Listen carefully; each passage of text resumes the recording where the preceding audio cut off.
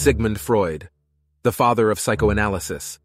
Arguably the most famous name in psychology, the Austrian neurologist revolutionized the field with his clinical method for evaluating and treating pathologies that arise from conflicts in the psyche, and a unique perspective on the theory of mind and human agency, contributions that have had a lasting impact on modern psychology.